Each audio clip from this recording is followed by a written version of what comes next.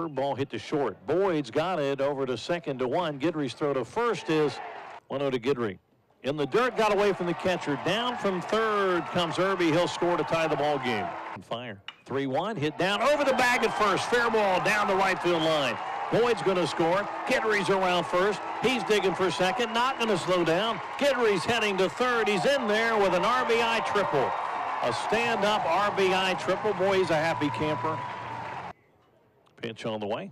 Fly ball center field. That one's going to be caught, but deep enough for Keating to tag up, and he'll come in to score, and it's 4-1 Southern Miss. A Irby sacrifice fly. He drives in his 7th run of the year, and Keating there to give him a high five. 1-1 to Corley. Bouncing ball towards third. Reynolds charging it. He's going to field it. Throw to first on the move is just in time. A right field race. Reynolds slices one down the left field line. A diving catch cannot be made by McWhorter. That's going to roll all the way to the wall. Here comes Guidry around third. He'll score. It's a Reynolds RBI double. And the Eagles lead it 5-1. A 1-2 to Warner. Line drive. Base hit down the right field line. Reynolds scores easily. Warner's around first. He's digging for second. Here's the throw, and it's off the mark and cut off.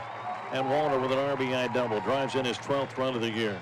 Pitch to the plate. Fly ball left field. That's driving McWhorter back to the wall. Does he have room?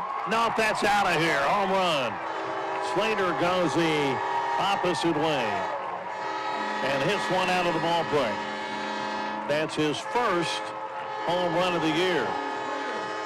He drives in two. It has given the Golden Eagles an 8-1 lead.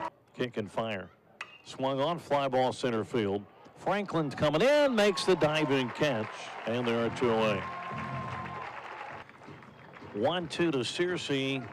Swing and a miss. Driver strikes him out, and that's the ball game.